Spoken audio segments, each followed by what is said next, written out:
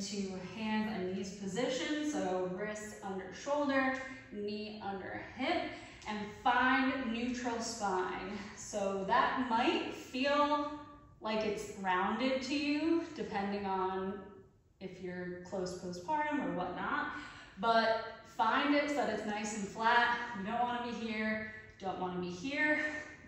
And then staying there with each exhale, blowing out like we're blowing through a straw. We're going to control. Inhale, exhale.